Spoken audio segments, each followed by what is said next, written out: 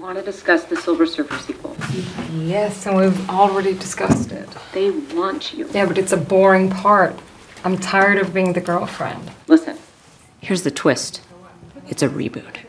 Okay, Silver Surfer dies and the girlfriend takes over. This is exactly what people want right now. High concept, feminist, lady-led superhero movie. All right? They are gonna go nuts over this. Are you serious? You want me to play the Silver Surfer? She wants me to play the Silver Surfer. Yeah, I sure do. I would even pay to see it. And they're ready to write you a blank check. Who's directing? A hot new British filmmaker. Directed Grimes videos. His name escapes me. Babe. Irma Vep is not happening.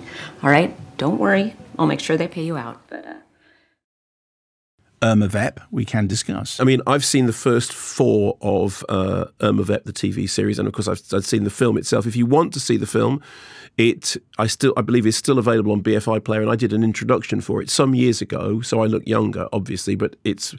But only a little bit. Yeah, and when you were watching the TV show, I said, look, have a look at this introduction, because it just kind of gives you a thumbnail sketch of the film itself. I have really enjoyed the 4 episodes that I've watched of Irma Vep. Partly because I love the meta-ness of it. Now, meta stuff can become very, very annoying and just self-reflexive and look at us. We're making a movie about making a movie. There is, however, something deliciously fascinating about making a TV series about a filmmaker who is based on the filmmaker who has already made this film, saying, I am not making a film series, I am making a serial like the serials that you used to have in silent cinema, but doing it for a streaming platform in what I think there's no way you could look at this and say it's an 8-hour movie or a 7-hour movie, whatever it is, divided up into. I mean, it is absolute. It's a serial, isn't it? Mm-hmm. And yet it has. I mean, there were times when I was watching it and I was thinking of A Cock and Bull Story, which is the Michael Winterbottom adaptation of Tristan Shandy, in which basically what they're doing is they're doing an adaptation of Tristan Shandy, but the gag is that Steve Coogan's character hasn't actually read Tristan Shandy, therefore doesn't understand it. So you get these characters who come in who are, on the one hand, very close to, I mean, it's funny when she said the director is basically the alter ego of the actual director, who she said in real life is lovely, he's just really, really nice.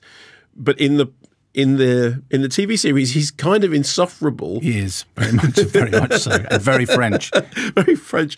The scenes with him and his psychiatrist are laugh out loud funny. I thought they were absolutely wonderful. And when he's discussing whether or not watching an episode of The Avengers, which is the Hellfire Club episode of The Avengers, has permanently changed his life. And it turns out he'd already run down the star of his previous movie. But as he said, there was a reason. There was a reason. And they can't insure him anymore because he's on mood-altering drugs. But he says he needs to be on the mood-altering drugs because the last time he wasn't on them, he did try to run down the star of the previous film. I thought all that was really good fun. I think Alicia Vikander is completely convincing as the person who comes into this world. I mean, for one thing, Alicia Vikander, always remember this, is working in at least a second language. She's playing an American who is a fish out of water in France. She's talking about working on her French. She speaks Swedish, Danish, if you just said, there we go, who is that? You just go, okay, well that character, she is that character. She's absolutely note perfect. Absolutely note perfect. And I thought it was really good fun. I have to say I expected my patience to be tried because I thought, there is a sense you could overstretch this, but so far it hasn't been. So far I'm 4 hours into it and I'm enjoying it hugely.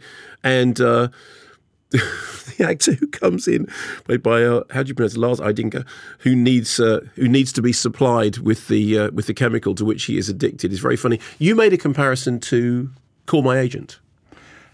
It's a chaotic world of French and television production. That was all I was thinking. Yeah. So if you could have been primed for it by watching Call My Agent. Anyway, Irma Vep is available to watch on Sky Atlantic and the streaming service now. Well, did you enjoy it? I mean, yes, fine. Yes, Sorry, I thought you would.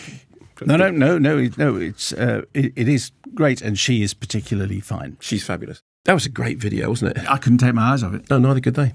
Do they know, do you think, that they can keep up to date with all things Kermode and Mayo's take by following us on our socials? Because they're all here below. Well, they definitely know it now. That's true.